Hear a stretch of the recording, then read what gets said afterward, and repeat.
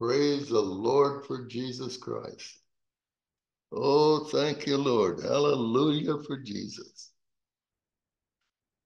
Glory to the holy name of the Lord God Almighty. Oh, glory, glory, glory, glory. Somebody say glory. Glory to God in the highest. Peace on earth, goodwill to men. Hallelujah. We're talking about Jesus today. Amen. As we always do. We're in Jeremiah chapter 40. We're going to cover 40 through 45 today. And I've taken a title that the Lord said himself. He said, all shall know whose word shall stand. And so today, I'm wondering how many will really understand as we go through this. As we look at these 5 chapters, actually 6, I guess, when you look at them all together. But anyway, when you look at this passage in God's word and you think about the conditions that the people were in, the attitude that they had towards the word of God, towards God, but about his word is really different. Their attitude towards their position in the Lord, I should say. This is something that we pray constantly the message would be conveyed to the heart of everybody that hears the word of God. It's the attitude of the heart towards the relationship with God sometimes can be far different than the attitude towards the word itself. Meaning, to clarify that, to make that statement hit home for anybody that's listening today to this message, all shall know whose word shall stand, is that many people believe in God, but they don't really care much about seeking God in his word or doing his word. They have faith to believe in God, and they have faith to believe in their salvation, but they really don't understand it because they don't really know the word of God and how the word of God consistently reveals himself in his word from beginning to end. And as he unfolds the mysteries of the Old Testament and the New Testament, and how it all works together and how much it is needful. Most people don't really know how needful it is for us to be into the word, or to be knowledgeable of the word, or to seek the word. They really don't. They have faith and they believe in God, but they don't really get the message because, for one thing, they've been taught only to believe with the mind, and they equate that with the heart. And I'm not saying they don't believe from the heart, but without understanding, how are they going to really know what they're believing? If they're only getting part of a message, and a very basic part, of course, in no way is the basic part any less important than the rest. But the fullness of the message, the entirety of God's word. Remember what Jesus said? He said this in the Old Testament, and he said it in the New Testament. He said, man shall not live by bread alone, but by every word that proceedeth out of the mouth of God. And he said things like, when he was confronted that his family was trying to reach him when he was involved in serious teaching to multitudes of people, but his family showed up and they wanted to see him, but they couldn't get to him because of all the people around him. He said, "Who's my mother and brother and sister?"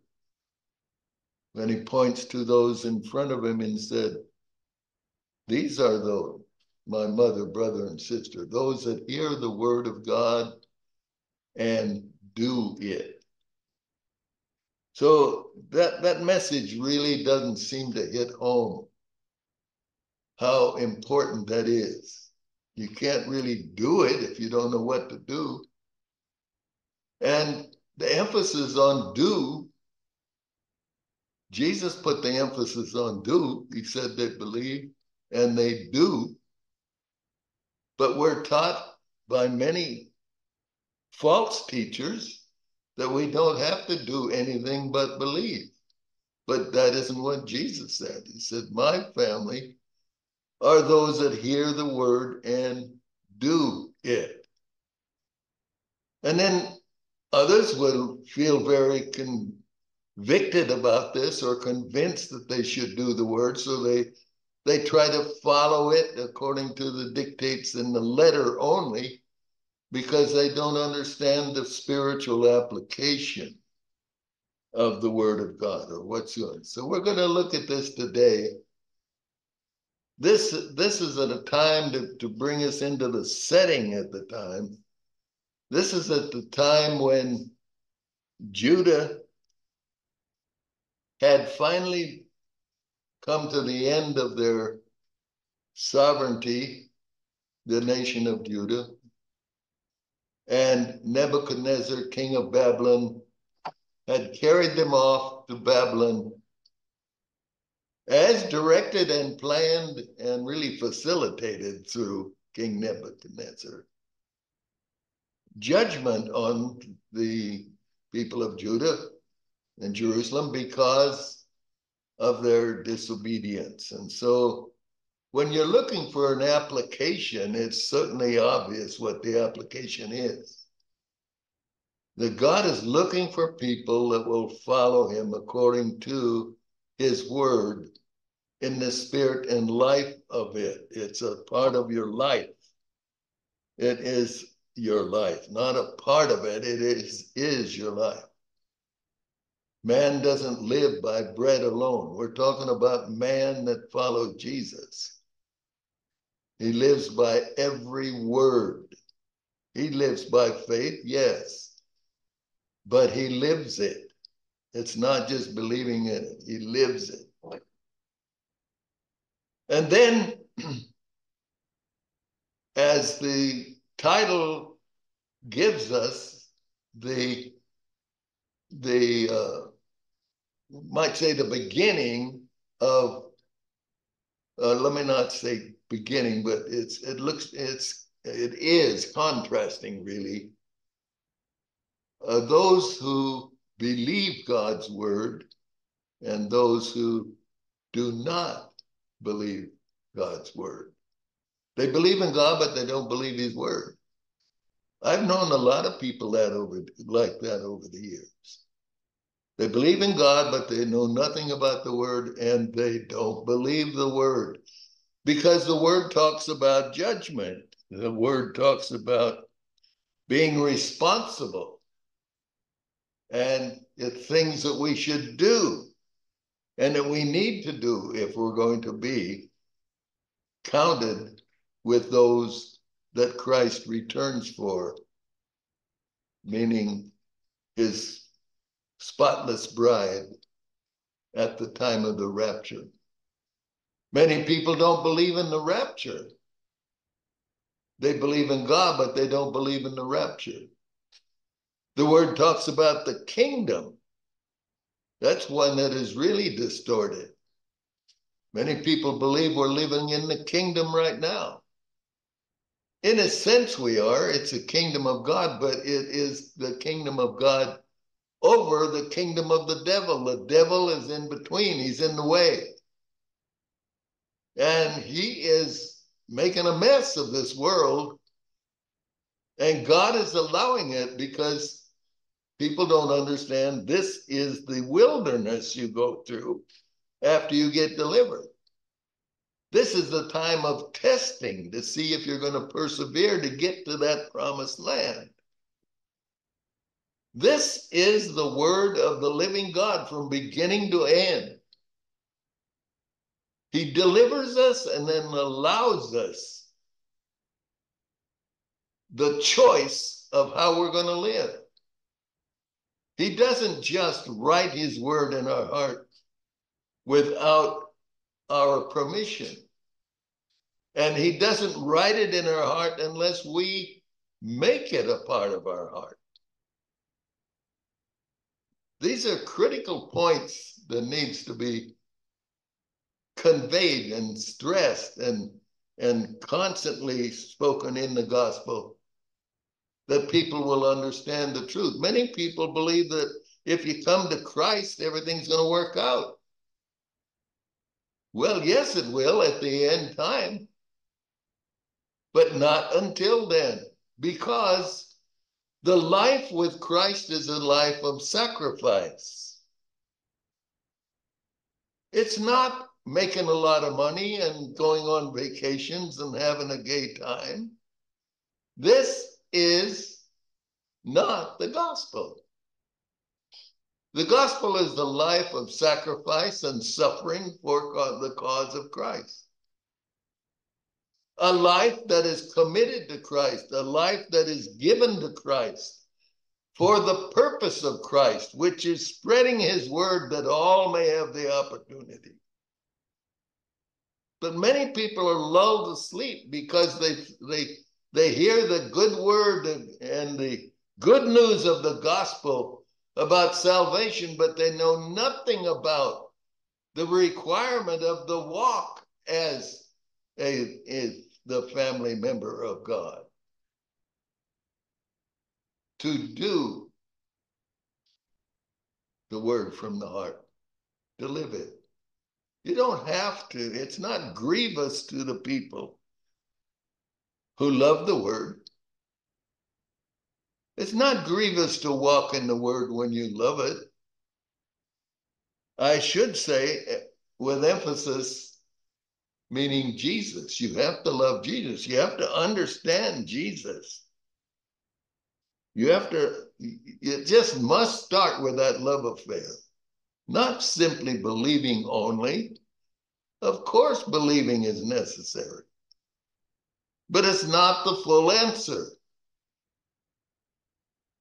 Receiving Christ is necessary, but walking in him is also just as necessary for the desired end result, which is the salvation of our souls, which will be revealed, Scripture says, at the revelation of Jesus Christ in the end time. Praise the Lord. With that understanding, people fall in love with Jesus, fall in love with the word. You get into the word, it'll get into you. That's the truth. That's the power of the truth. That's where the love affair really brings the fruit that God wants and manifests in that family, that remnant, that faithful group of people.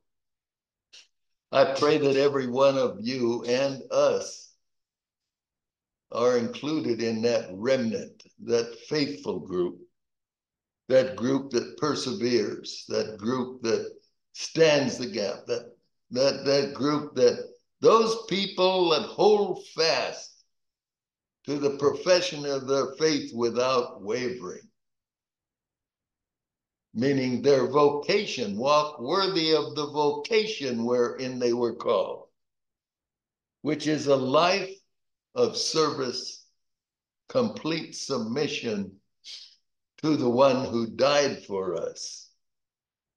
As we do that, we will live forever with him. Praise God. That's his word. So another really serious point here is that people who think that the word of God is not really. Let's use an example. Let's say the rapture. People don't think that's going to happen. People in church, or if they believe it's going to happen, they don't think it's going to happen right away.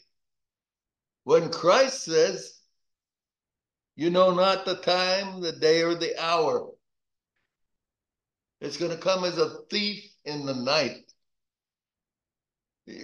which means unawares. And that is the purpose of God, that we would know that we must be found at that time without spot or wrinkle, that we may enter into that rest that he has prepared for us for eternity and walking with him. So all shall know whose word shall stand. The people of Judah were put to that test because not only the ones that went into Babylon because of their disobedience, but the few poor people that were left behind, that Nebuchadnezzar left behind and left a righteous ruler over them, not a king or anything like that, but just a kind of a governor, as someone who could care for them and guide them. They were the poor people who left so they could till the land, the scripture says. But when the rest of the countries around heard that the Lord had done that and all the people of Judah were in Babylon in bondage, they started to return to Judah and Jerusalem. And then things changed as far as the attitude of the people and the purpose that they were coming back home for. So let's get into it here. Starting with Isaiah 40, verse 8, says, the grass withereth, the flower fadeth, but the word of our God shall stand forever. Amen.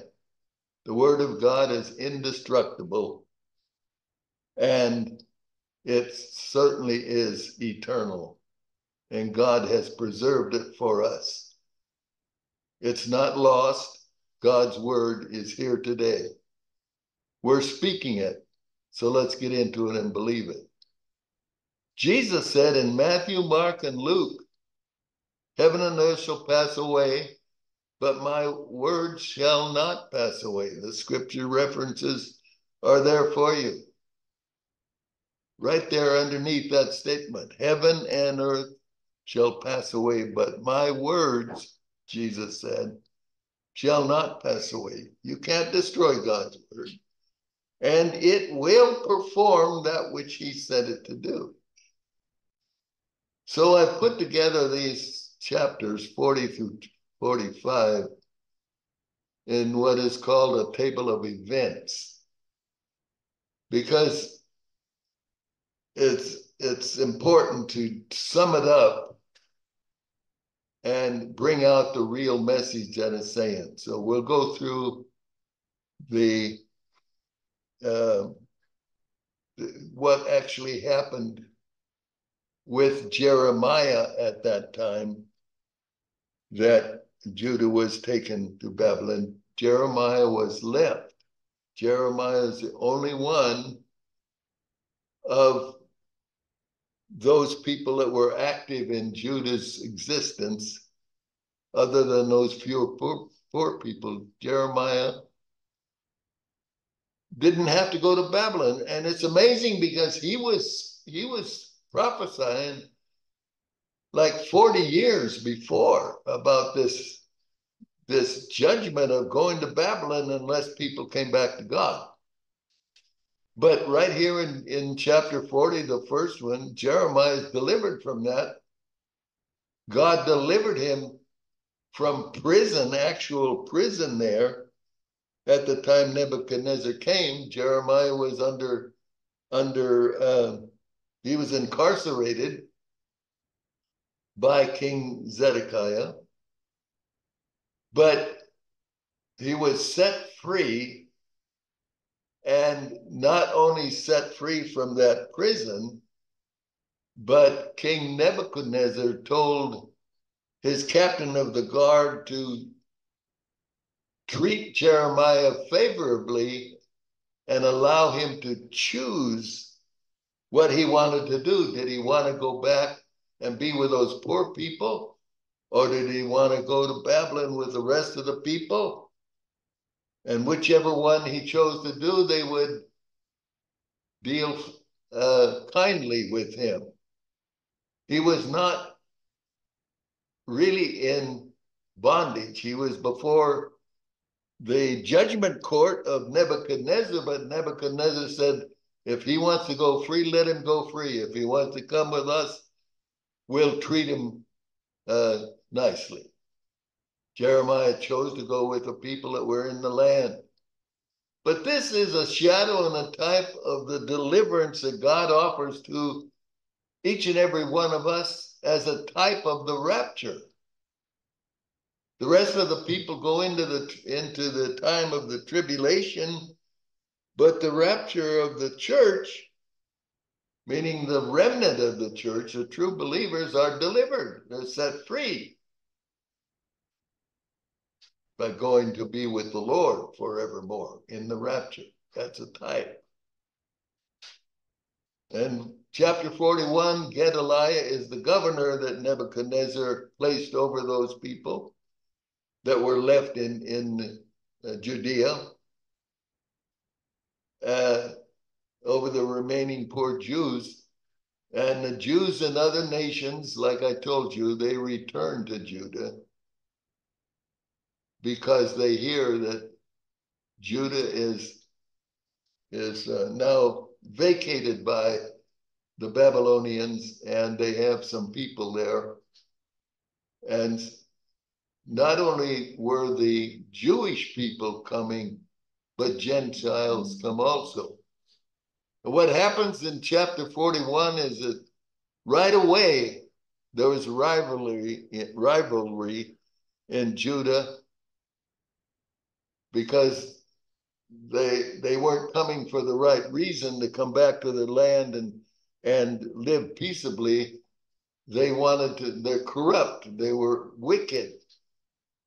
And so they started to corrupt the nation there and destroyed Gedaliah. They slew Gedaliah, the governor that Nebuchadnezzar had placed over them, in direct violation of the king of Babylon, allowing those people to live a free and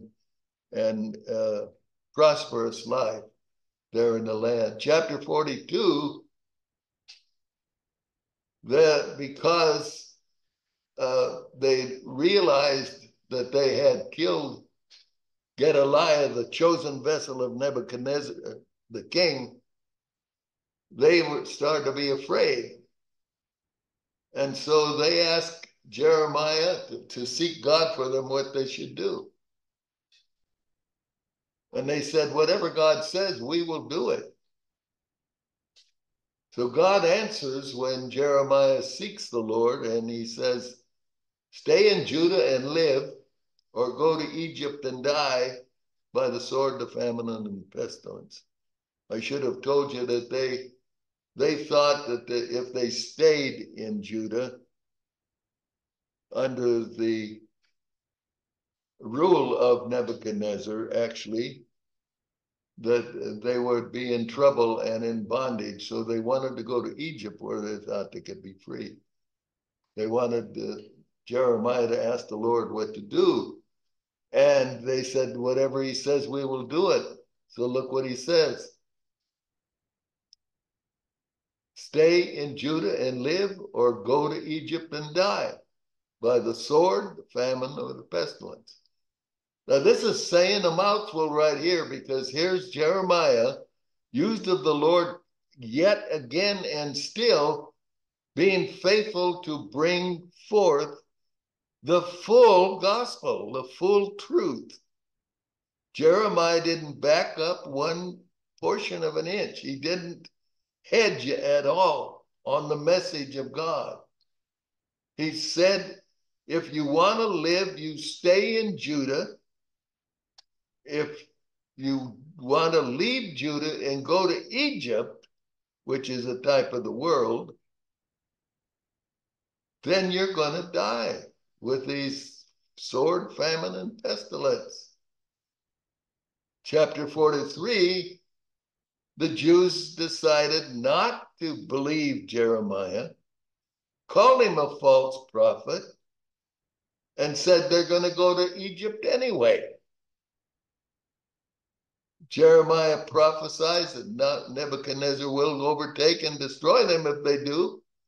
And not only them, but the Egyptian gods also in Egypt.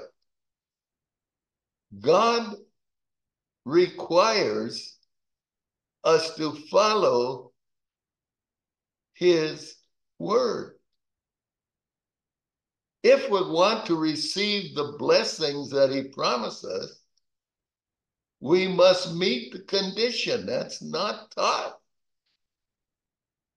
It's a false doctrine today, a despicable, evil, wicked doctrine that says all you have to do is believe and you'll be saved.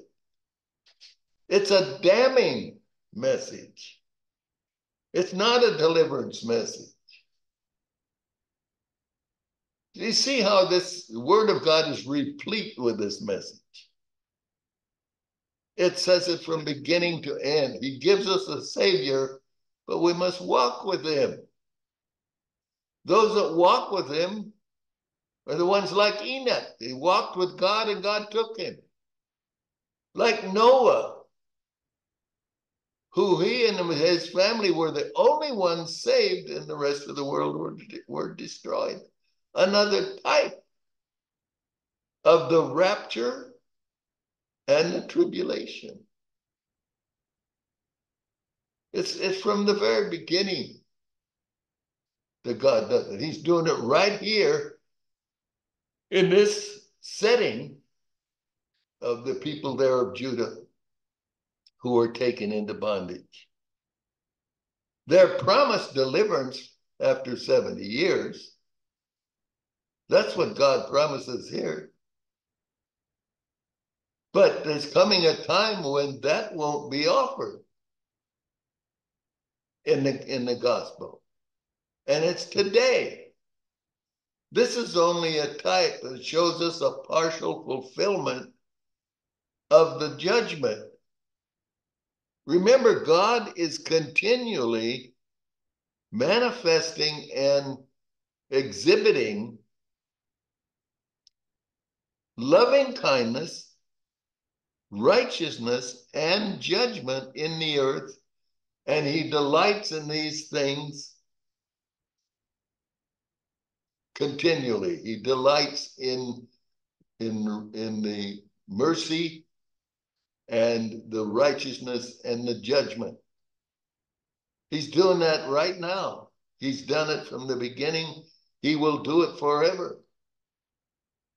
Because he's a righteous God. There is no darkness in him. And if people don't want to follow him and his word, they will suffer the consequences. That's judgment. If they fall in love with him and walk with him, they will be delivered. And he will walk with them throughout this earth, through every skirmish, every temptation, every testing, and every trial, through torture and everything. He will walk with us through this life as we submit to him, as we are called to live the life of Christ, the life that Christ lived, completely submissive to the Father, even to the death of the cross. And because of that, His name is above all names. Praise God forever. Chapter 44, I'm going to read that. In this chapter, the Jews just defy God's word. And they say, actually, they're going to follow their own way. They're completely rebellious. And God answers and says, all shall know whose word shall stand, and mine or theirs. They think they're going to get delivered because they're going to worship the Queen of Heaven. They're going to burn incense to her. They're going to follow the world, that is, and the wickedness of the world, because then they feel they're free. But the Lord says, no, you're going to find out whose word's going to stand, yours or mine. But also in that, look at number 3 under that chapter 44. The Lord promises a small number shall escape and return to Judah. There is the message right there. A small number. Only those that enter in by the straight gate. And that is completely misunderstood by most, because I think it's entering into the acceptance of Jesus Christ as Savior. And once you do that, then you're set. It's not saying that. It says you enter in at the straight gate, because narrow is the way that leads to life, and few there be that find it. But wide is the gate and broad is the way that leads to destruction, and many there be that go in thereat. The Lord says here, a small number shall escape and return to Judah. That's the type also at that time of the rapture of the church, or the remnant, the church. When I say church, I mean the true church that follows the word, the true church that is consistent in living the life, holding fast to the word of God without wavering. Amen. Walk in accordance to the vocation that you were called. Amen. So I'm going to read chapter 44 and chapter 45. Chapter 45 is only about 5 verses, really. 44 here says, the word that came to Jeremiah concerning all the Jews which dwell in the land of Egypt, which dwell at Migdol and at Taphanes and at Noph and in the country of Pathros, saying, thus saith the Lord God of hosts, the God of Israel, ye have seen all. I'm going to back up because I want to comment on this. The word that came to Jeremiah concerning all the Jews which dwell in the land of Egypt. In other words, they went to Egypt anyway. Even the Lord said, don't go. You're going to die there. You're going to suffer there. But if you stay in the land, you'll be delivered. You can live. So then he says, all the Jews that went to Egypt that are dwelling in these various cities that are named here and communities. Verse 2, thus saith the Lord of hosts, the God of Israel, you have seen all the evil that I have brought upon Jerusalem. Remember, they're in bondage over in Babylon. And upon all the cities of Judah They're all over there in Babylon. And behold, this day they are a desolation, and no man dwelleth therein. Speaking of these areas, Jerusalem and Judah. Verse 3 says, because of their wickedness. That's why they're in Babylon. Because of their wickedness, their refusal to follow the Lord, to follow his voice, to get into his word, to live his word. They believe only because of their wickedness, which they have committed to provoke me to anger, in that they went to burn incense and to serve other gods, whom they knew not, neither they, ye, nor your fathers. Notice a small g, they're not gods at all. They're what things that people make gods. It could be idols. It could be anything. It could be anything that is cherished more than God himself, or anything that is a pursuit of life other than God and his word. Verse 4 says, howbeit I sent unto you all my servants, the prophets, rising early and sending them, saying, oh, do not this abominable thing that I hate. He did that. We've read that also in the last chapter. But they hearkened not, nor inclined their ear to turn from their wickedness, to burn incense unto other gods. Wherefore, my fury and my anger was poured forth, and was kindled in the cities of Judah, in the cities of Jerusalem, and they are wasted and desolate as at this day. Therefore now thus saith the Lord, God of hosts, the God of Israel. Wherefore, meaning why? Wherefore commit ye this great evil against your souls?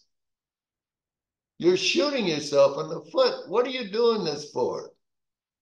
You're the one that's going to suffer. Wherefore commit ye this great evil against your souls, to cut off from you man and woman, child and suckling out of Judah, to leave you none to remain, in that ye provoke me unto wrath with the works of your hands. Don't tell me that all you have to do is believe and it doesn't matter what you do. This couldn't be any plainer to refute that. You burn incense unto other gods in the land of Egypt, whither ye be gone to dwell, that you might cut yourselves off, that you might be a curse and a reproach among all the nations of the earth. Question mark, meaning why? Why are you doing this? Verse 9, have ye forgotten the wickedness of your fathers, and the wickedness of the kings of Judah, and the wickedness of their wives, and your own wickedness, and the wickedness of your wives, which they have committed in the land of Judah and in the streets of Jerusalem?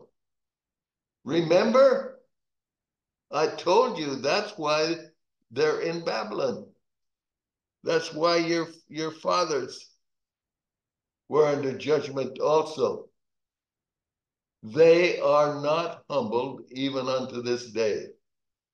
Neither have they feared, nor walked in my law. What's the law? It's the word of God, the voice of the Lord. Nor in my statutes, doing the word that I set before you and before your fathers. He's saying, I'm not telling you anything different than I told your fathers. They didn't do it, and now you're not doing it. Verse 11, therefore thus saith the Lord of hosts, the God of Israel, behold, I will set my face against you for evil, and to cut off all Judah. That's what they didn't want to believe. The Lord says, you did these things and I have to do these things because I'm righteous. You're going to suffer. You're moving me against yourself. Why are you doing that?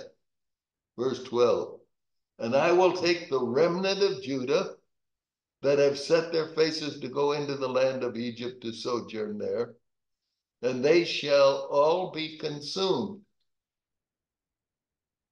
Notice when it says remnant here, that's not talking about the remnant I was telling you about. The remnant, which is the church, is talking about all that are left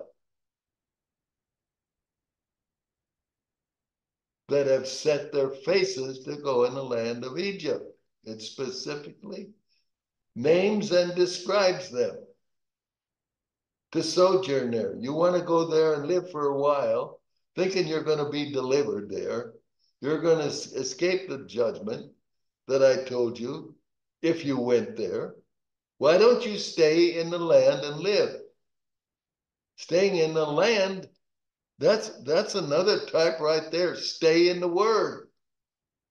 Stay in the word. Don't go anywhere else. Don't listen to any other voices. If you go into the land, you'll be consumed, it says, and fall in the land of Egypt. You'll be destroyed along with the rest of the world. They shall even be consumed by the sword and by the famine. Famine means the word of God. You don't take the word of God, you'll be destroyed by it. You're going to stumble by it. That's the way it is, because the word of God is sharp, like a two-edged sword. The word says it's sharper than a two-edged sword. It says, they shall die from the least even unto the greatest, by the sword and by the famine, and they shall be an execration and an astonishment and a curse and a reproach. For I will punish them that dwell in the land of Egypt, as I have punished Jerusalem, by the sword, by the famine, and by the pestilence. Heaven and earth shall pass away, but my words shall not pass away. So that none of the remnant of Judah, which are gone into the land of Egypt to sojourn there again, it specifically describes them, none of them shall escape or remain,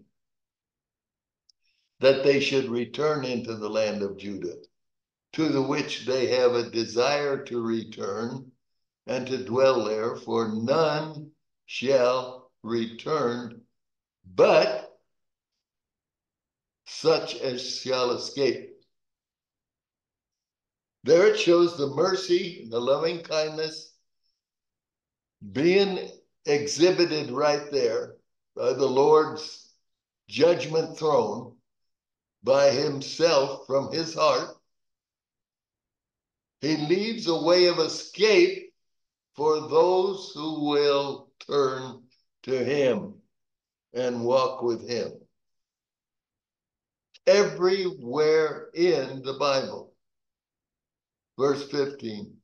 Then all the men which knew that their wives had burned incense unto other gods, and all the women that stood by, a great multitude, even all the people that dwelled in the land of Egypt and Pathros, answered Jeremiah, saying, as for the word that thou hast spoken unto us in the name of the Lord, we will not hearken unto thee. They're flat out refusing the word. They say that's a false gospel. That's not true. That's not God saying that. Well, if they know what is God's word and what is not, why did they have to ask Jeremiah to seek the Lord for them to get the word? This is the goofiness of the carnal nature and the fallacy of it. Verse 17, but we will certainly do whatsoever thing goeth forth out of our own mouth. We're not going to follow the word of God that comes out of his mouth. We're going to follow what comes out of our own mouth.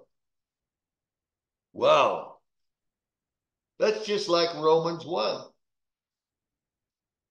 They do not want to retain God or his word in their knowledge. They don't want to. They're going to follow their own ways and not God's ways. And it goes on to burn incense unto the Queen of Heaven and to pour out drink offerings unto her, as we have done, we and our fathers, our kings, our princes in the cities of Judah and in the streets of Jerusalem. For then had we plenty of victuals, and were well and saw no evil. Completely blinded. They can't even see what's happening around them. They can see the judgment. They can see the things that are coming against them, but yet they can't see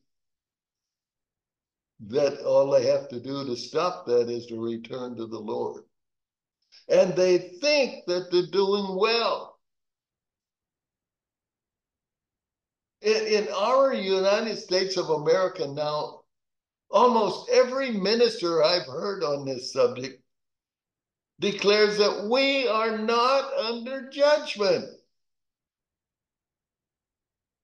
And yet, everything is corrupted today. Not only the government and all the agencies, our schools, but our churches. And we can't see that we're under judgment? May God give us eyes that see and ears that hear and a heart that believes. Verse 18. But since we left off to burn incense to the Queen of Heaven and to pour out drink offerings unto her, we have wanted all things and have been consumed by the sword and by the famine. So they're saying, since we stopped burning incense to the Queen of Heaven and pouring out drink offerings unto her, everything's going wrong. We're consumed by the sword and by the famine because they stumble at the word. They don't do it. They say they believe, but they don't do. And they say that we're just consumed by it. They're stumbling by the word and they're blinded to it. They don't even know it because they refuse to keep God in their knowledge, God and his word. Verse 19, and when we burned incense to the Queen of Heaven and poured out drink offerings unto her, did we make her cakes to worship her and pour out drink offerings unto her without our men? No. Then Jeremiah said unto all the people, the man of God now is going to speak, to the men, to the women, and to all the people which had given him that answer, saying, the incense that you burned in the cities of Judah and in the streets of Jerusalem, ye and your fathers, your kings, your princes, and your people of the land, did not the Lord remember them, and came it not into his mind? Did you do it without God noticing it? Do you think that he didn't see this? Verse 22. So that the Lord could no longer bear because of the evil of your doings and because of the abominations which you have committed. There comes a time when the Lord will bring forth that which he has said, which is not going to be going to Babylon for 70 years.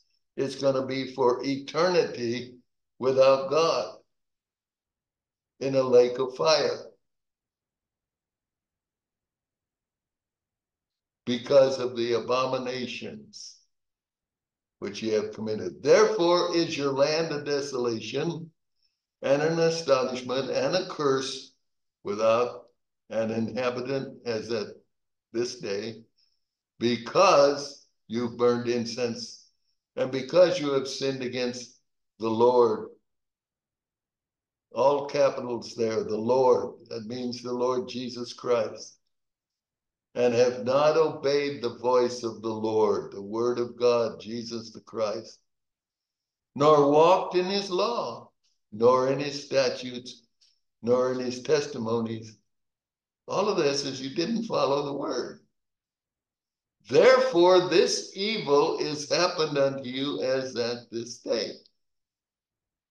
That's the cause of the judgment. That's the cause of the trouble. Verse 24, moreover, Jeremiah said unto them, the people, unto all the people, and to all the women, hear the word of the Lord. All Judah that are in the land of Egypt. Thus saith the Lord of hosts, the God of Israel.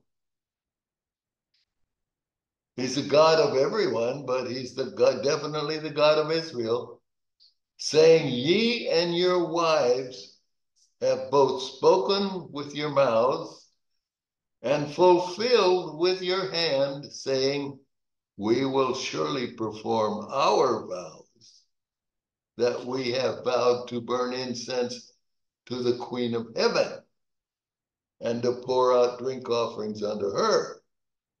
Ye will surely accomplish your vows and surely perform your vows. You're going to do exactly what you said. Verse 26, therefore, hear ye the word of the Lord. This is saying, heads up, listen. All Judah that dwell in the land of Egypt, behold, that's another heads up. Look, I have sworn by my great name, saith the Lord, that my name shall no more be named in the mouth of any man of Judah in all the land of Egypt. He doesn't want to even hear it. Even if they begin to speak it, he's come to the end. This is the end.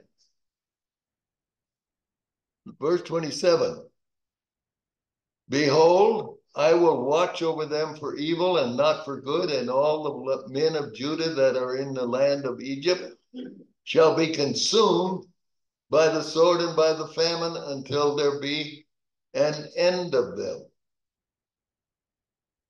This is speaking to that situation there, but it's also speaking to us today.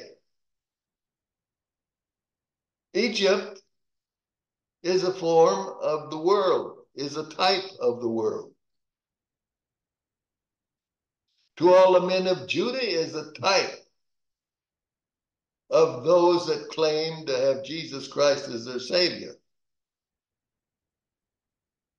But they will be consumed by the sword and by the famine. And again, a spiritual famine, meaning the word of God, because they will not seek it. They look for it, maybe, but they can't find it because they refuse to take it when it's spoken to them. They refuse it. They say they're going to go their own way. They're going to decide who's saying God's word and who isn't until there be an end of them. And then the promise, praise God. Yet a small number, emphasis small number, few there be that find it. A small number that escape the sword shall return out of the land of Egypt into the land of Judah. There again, that's a type. The small number, that means a remnant. They're going to escape the sword because they're going to return to the land out of the land of Egypt and go into the land of Judah, which means going back into the rest that God promised. This is a shadow and a type of the end time. But it's speaking only of those who are termed the remnant, the faithful ones, the one that recognize that the word of God is necessary and they seek and follow the Lord. And another voice they will not follow. And all the remnant of Judah that are gone into the land of Egypt to sojourn there shall know whose words shall stand, mine or theirs. Then you're going to know whose word is going to stand. You're going to be well off by following what you wanted, or you're going to understand that the only way you could be delivered is to follow me and do my words. Everybody's going to know whose word is going to stand at the end. Heaven and earth shall pass away, but my word shall not pass away. Verse 29, and this shall be a sign unto you, saith the Lord, that I will punish you in this place, that you may know that my word shall surely stand against you for evil. So he's saying, I'm not taking you to Babylon. I've done that. I'm going to punish you right where you are. You've chosen that place. There you're going to be consumed. Right there. Verse 30. Thus saith the Lord, behold, there again a double emphasis, a heads up. I will give Pharaoh Hophra, king of Egypt, into the hand of his enemies, and into the hand of them that seek his life, as I gave Zedekiah, king of Judah, into the hand of Nebuchadnezzar, king of Babylon, his enemy, and that sought his life. You get the same result. You're going to be destroyed by your enemies. Your enemy is the devil. Your enemy is the word. The world. The word is your deliverer. The world is your enemy. Don't go to the world. Don't follow the world. Go to the word, God. The word of God. Chapter 45, verse 1. The word that Jeremiah the prophet spake unto Baruch, the son of Neriah, when he had written these words in a book at the mouth of Jeremiah, in the 4th year of Jehoiakim, son of Josiah, king of Judah, saying, this is a promise now. Go to the notes for just a minute. This is instruction to those that are called. This Baruch here is a scribe of Jeremiah, a scribe of the Lord, writing God's word as Jeremiah gives it. He's one of the faithful ones. He's the one that sees the word and understands the word. So chapter 45 is going to give instruction to him and also give resolve to those that are faithful. Let's go finish it.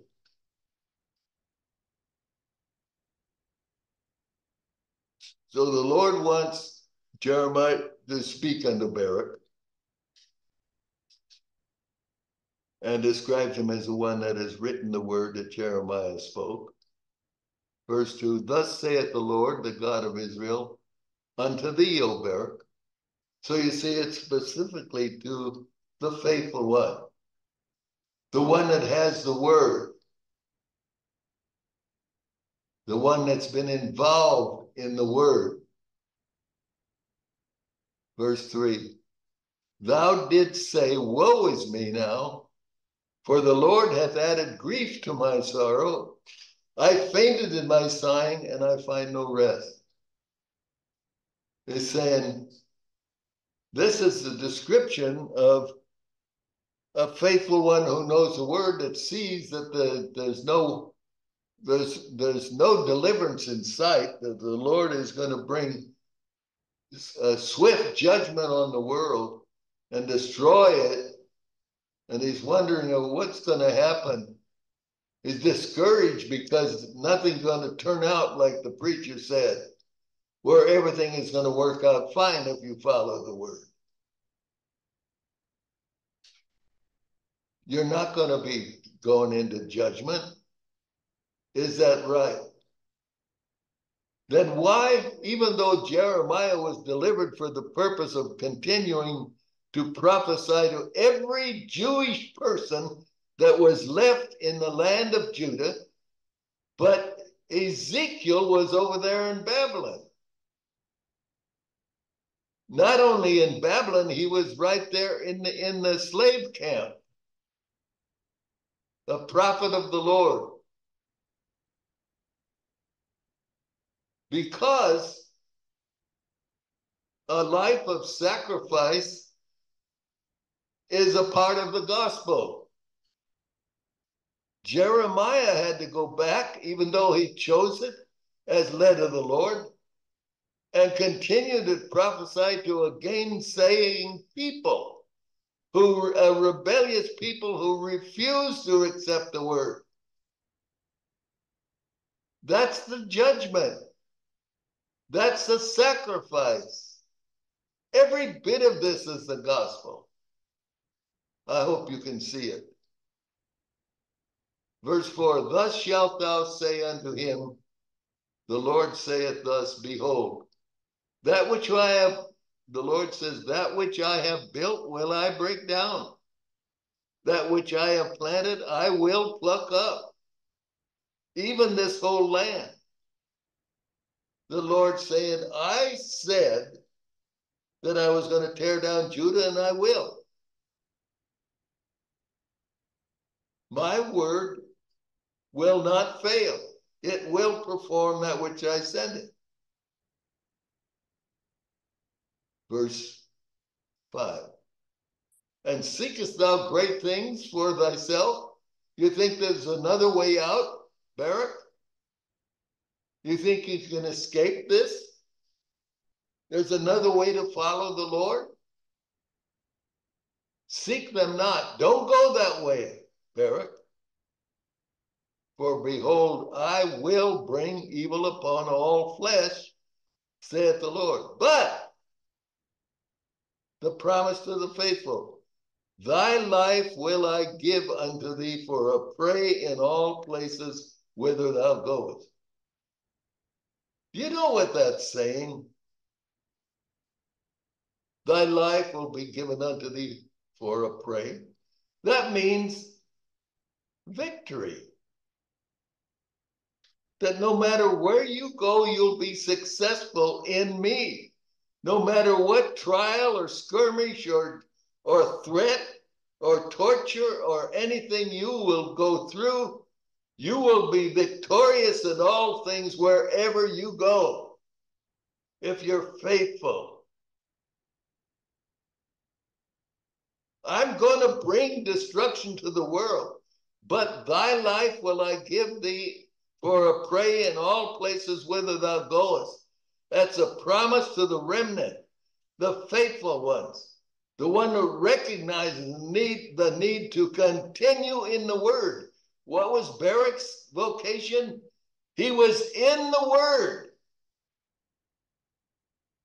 And he was publishing the word. That was his vocation, you might say. Praise the Lord.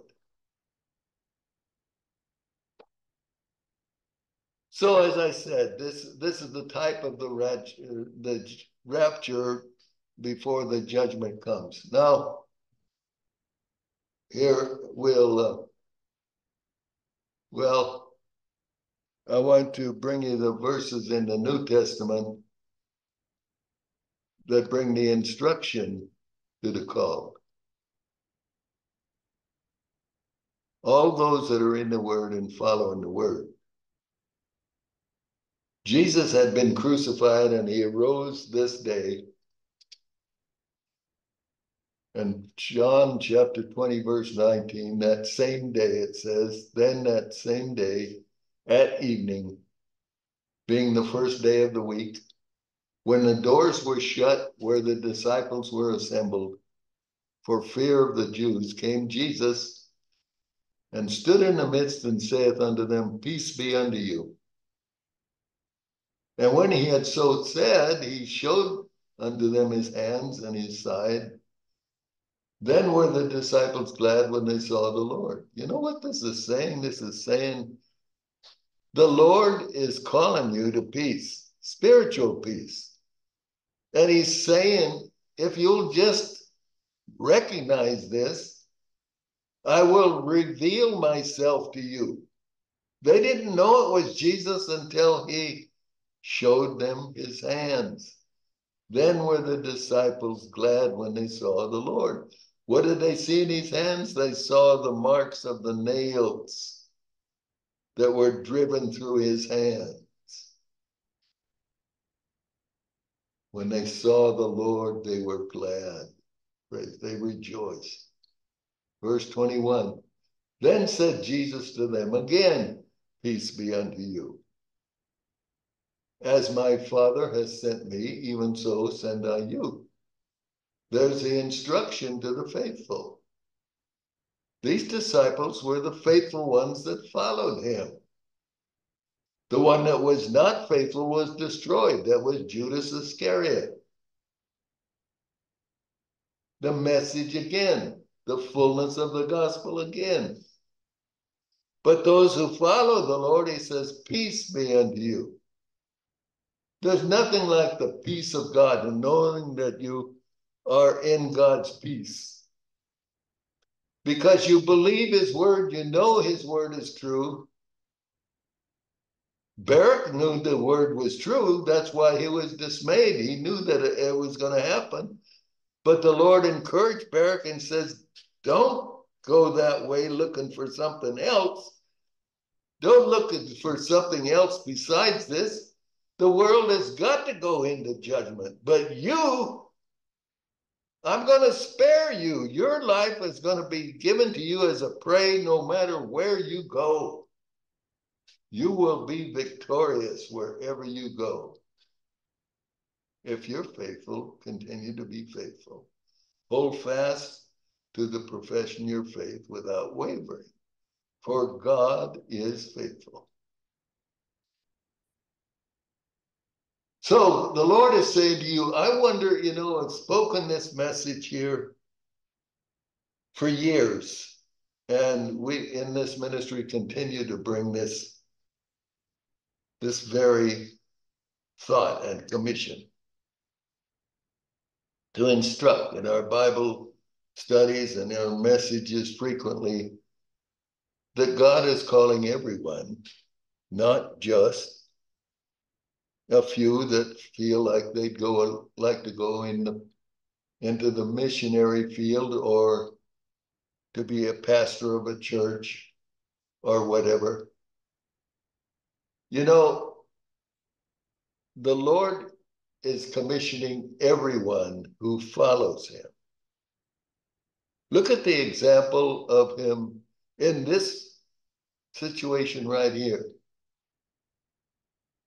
He had just risen from the dead, and he's going to spend 40 days revealing himself to about 500 people, giving them all the same message concerning things concerning the kingdom of God, and telling them all, peace be unto you, as my Father has sent me, even so send I you. But he's going to go on to say, but don't go anywhere yet. Go to Jerusalem and wait for the promise of the Father. When the Holy Ghost shall come upon you, and ye shall be witnesses unto me, unto Samaria, Judea, and other parts of the world. Many don't receive that. They think that that's only for a few. No. The same message was given to everyone. But out of the 500 that the Lord gave that message to, speaking of the things pertaining to the kingdom of God, only 120 showed up to stay in Jerusalem, to be faithful, to follow what the Lord said. And how many of them were baptized in the Holy Spirit at that day? Every one of them. And every one of them received that commission and began to spread the word of God, even in other languages. See, that's the message. If we just look at the words that are printed rather than what it's saying, we miss the very call of God. The Lord wants every one of his followers to be on the same page, to use a popular expression, to have the same mind, to have the same zeal, to have the same love for him and his word and the people. Verse 22, and when he had said this, he breathed on them and saith unto them, receive ye the Holy Ghost. There is their deliverance right there. But that's not the baptism. They received the baptism 40 days later, 50 days later, excuse me. After Jesus rose after 40 days, they waited 10 days in Jerusalem when the day of Pentecost was fully come, 50 days after the Passover.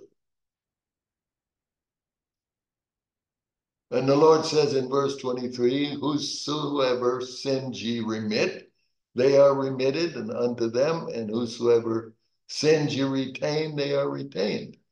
That's also misunderstood. People thinking that that's saying you can be a savior, save some and lose some. No, it isn't saying that at all. It's saying you give the word, some will receive and some won't. You just give the word. You be faithful to stand by the word and give the word.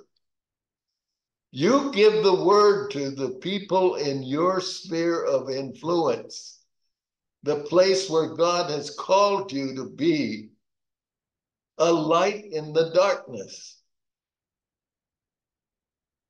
You may not be in Samaria or Judea, but you are in the uttermost parts of the world, every one of you. Every one of us are someplace in this world.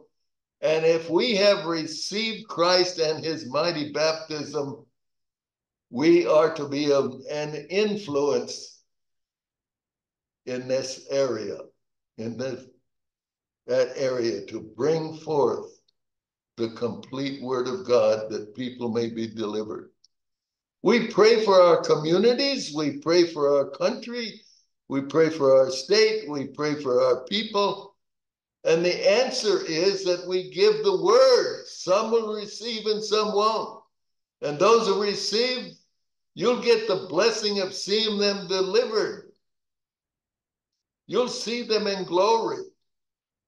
You're being used of God. God is going to do the work, but you speak the word and he does the work. You plant and water, but God gives the increase.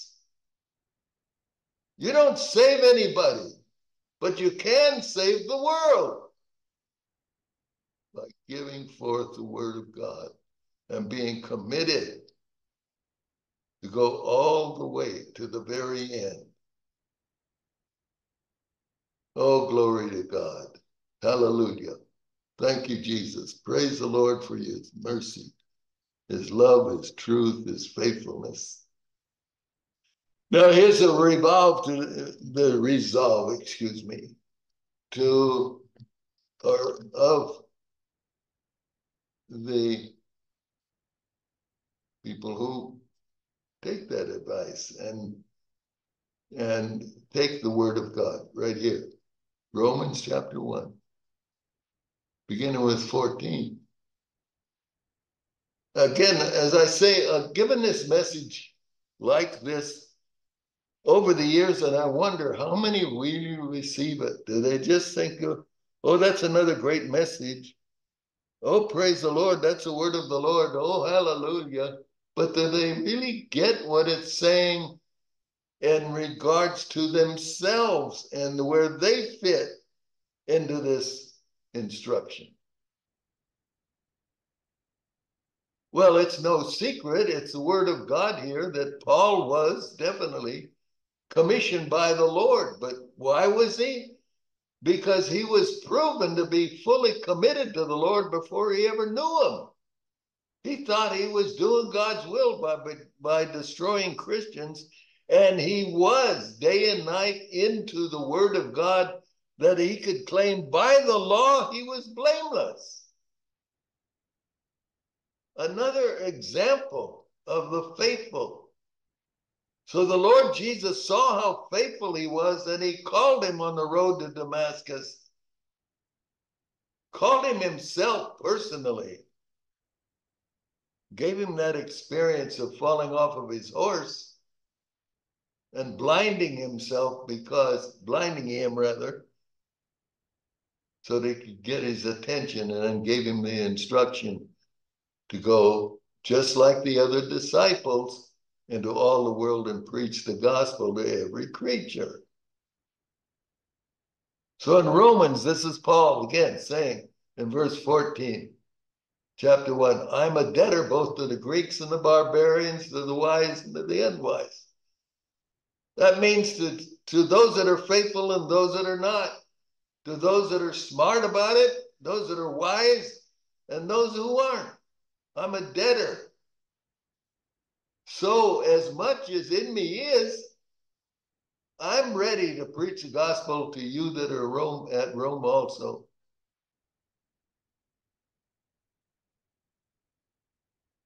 Take that to heart, beloved. This is saying it to you and to me and every child of God. As much as in you is, by receiving Christ, walking in his word, and being baptized by his Holy Spirit, you need to be ready to spread this gospel, whether it's by just visiting with those whom you know or meet, or whether it's holding services or holding Bible studies. You will graduate into teaching the word of God, because that call is there on you. When you receive that mighty baptism of the Holy Ghost, you receive that call. You receive that power. You don't need to worry about the words as much as you is in, meaning the words that you speak. In other words, feeling that you don't know how to speak it. You don't know how to do anything. Just tell people about Jesus. Stay in his word and you will begin to speak as the oracles of God, and God will bless you to influence people to receive him and to walk in him, which is the most critical point of that gospel, to receive the end result.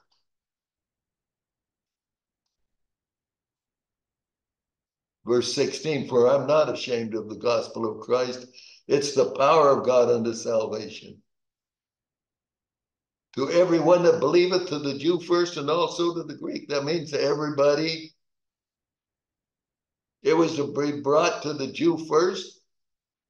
Well, it was. It brought to Paul first in this situation, And now he's to spread it to the rest of the world, the way God planned from the beginning. That's why it chose Abraham. It chose Abraham because he knew that Abraham would teach the word to his people, which he did, because he followed what God said. Praise the Lord. Oh, this is a powerful message, a needful message. All right. All shall know whose word shall stand. That was the title. The Jews said here in chapter 44, verses 15 through 19, they said, then all the men which knew their wives had burned incense unto other gods, and all the women that stood by, a great multitude, even of all the people that dwelt in the land of Egypt, and Pathros answered Jeremiah, saying, this is talking about a great many people. All of them. They said, as for the word that thou hast spoken unto us in the name of the Lord, we will not hearken unto thee. Obstinate, rebellious.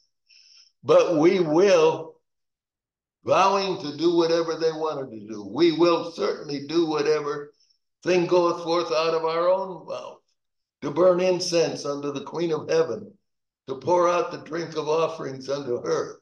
So we have done, we and our fathers, our kings and our princes in the cities of Judah and in the streets of Jerusalem. For then had we plenty of victuals and were well and saw no evil. But since we left off to burn incense to the Queen of Heaven and to the pour out drink offering unto her, we have wanted all things and have been consumed by the sword and by the famine. So, speaking to, or the ones that heard the word, refused it. You know what? Jesus suffered that. There's only a few people that really accepted the word and followed him. Actually, only 11 people, isn't it? At the time he was ministering, although he ministered to many, and many people heard and really followed until he said that they had to drink his blood and eat his flesh.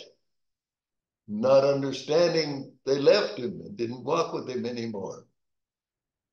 They didn't want to go through to find out what that was all about or to seek the Lord.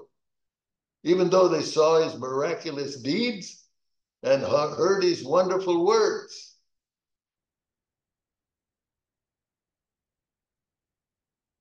And that's the way it is today. That is the way it is to every minister, including me and mine here at the Lighthouse Ranch, that any of us who preach this full gospel are rejected by the majority, including church. Because we insist on bringing only the word of God, speaking in terms of Bibles. The King James Bible is the one that's proven to be the preserved word of God. We say that, but is anybody checking it out? But many are refusing that statement, and they're rebellious in that area and refuse because they love the version they have, which is a perversion. It's not the word of God. When you think about that, it makes you cringe. Why would we want anything than the authentic word of God, the truth? And so they get a watered down message. No matter how sincere they are, they don't get the full message. They're in danger of misunderstanding God's powerful word.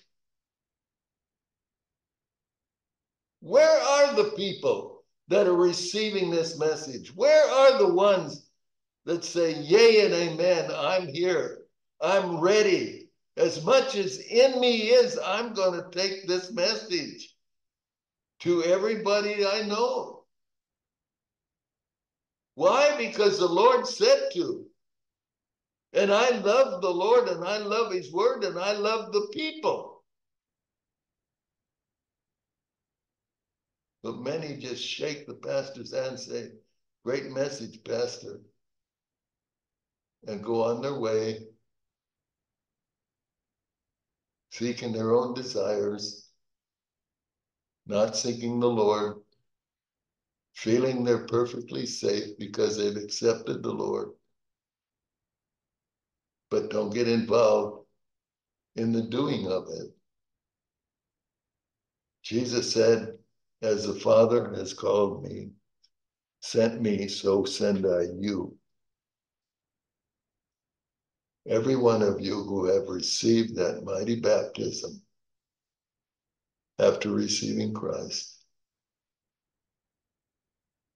are called. Make that resolve to, as much as in you now, you're ready to spread this word to the masses. God said in Jeremiah chapter 44, verse 28, 4 to 28,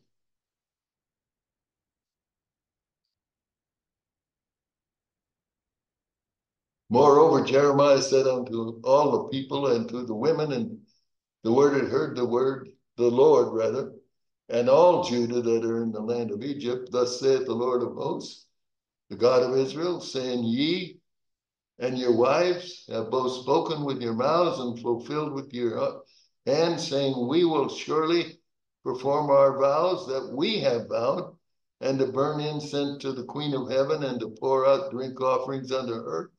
Ye will surely accomplish your vows, and surely perform your vows. Therefore hear ye the word of the Lord. All Judah that dwell in the land of Egypt, behold, I have sworn by my great name, saith the Lord, that my name shall no more be named in the mouth of any man of Judah in all the land of Egypt, saying the Lord God liveth. They're doing that today, but it's not the truth. The truth isn't spoken. This is coming to pass right in front of our eyes. We experience it in our churches. They do not speak the fullness of the gospel. They do not speak about the need to be spotless in order to enter the rapture and to the kingdom, ultimately the kingdom, the rest of God. They don't warn of the tribulation period or the judgment that is coming, when all must face the judgment seat of Christ and the ultimate great white throne judgment at the end of the kingdom time, 1,000-year reign of Christ. Verse 27 says, behold, I will watch over them for evil and not for good, and all the men of Judah that are in the land of Egypt shall be consumed by the sword and by the famine, and there until there be an end of them. That's what the Lord said. Yet a small number that escape the sword shall return out of the land of Egypt, out of the world, into the land of Judah, into the promise of the kingdom, the rest of the Lord, and all the remnant of Judah that are gone into the land of Egypt. That's not the remnant we've been talking about. That's the rest of Judah that do not return. They're not a part of the small number. They're gone into the land of Egypt to the sojourners shall know. They're going to know whose word shall stand. Mine or theirs, of course.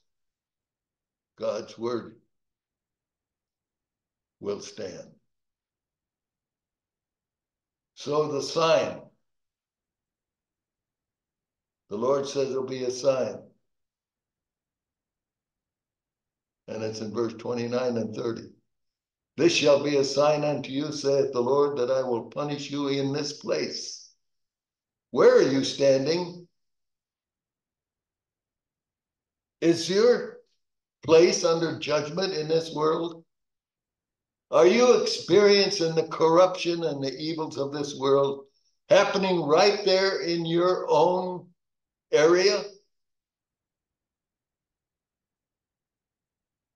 And this shall be a sign unto you, saith the Lord, that I will punish you in this place, that you may know that my word shall surely stand against you in this evil.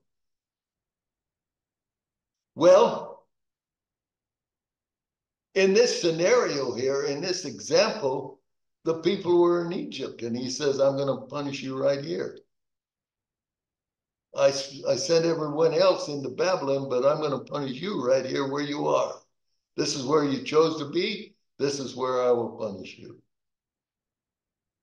Verse 30, thus saith the Lord, behold, I will give Pharaoh Hophra, king of Egypt, into the hand of his enemies, and into the hand of them that seek his life, as I gave Zedekiah, king of Judah, into the hand of Nebuchadrezzar, king of Babylon, his enemy, that sought his life. The forces of the enemy are out to destroy you, a child of God, one that has received Christ and sought him for his mighty baptism in the Spirit. The enemy is out to silence you so that you don't say anything, but to console you and pacify you by telling you that all you have to do is believe, and that's all that is required. Don't pay any mind to the things that the word says about the doing of it. Just believe. And don't worry about the version of the Bible that you use. If one doesn't fit what you like, just pick another one. How ridiculous. I actually heard a pastor say that. If you don't like one, just pick another one. How could a minister say such a thing?